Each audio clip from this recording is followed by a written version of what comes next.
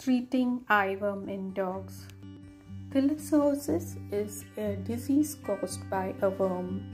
Actually, it is an infestation by a small white worm called Thelazia that lives on the surface of the eye, usually under the third eyelid of domestic animals such as dogs, cats, foxes, and even rabbits. Dogs and cats with these worms pass worm eggs or larvae in their feces.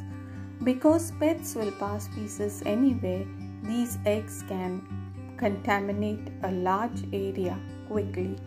These worm eggs and larvae can survive for weeks and even years in areas such as parks, playgrounds, and yards. The most common way to treat eyeworms in dogs is to physically remove the worms. A veterinarian will apply a topical anesthetic to the surface of the eye to sedate the dog.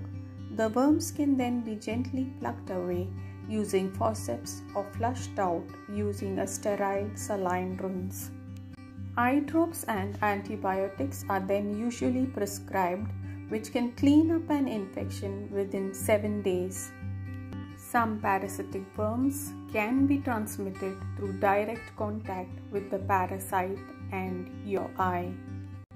They are whitish in color, 0.5 to 0.75 inches long, and move in a rapid snake-like motion across the eye. Veterinarians can usually diagnose eyeworms based on a physical examination alone. It may be necessary to numb the dog's eyes with a topical anesthetic or to sedate the dog to get a good look under the eyelids. A veterinarian will determine which form of treatment is best based on the situation.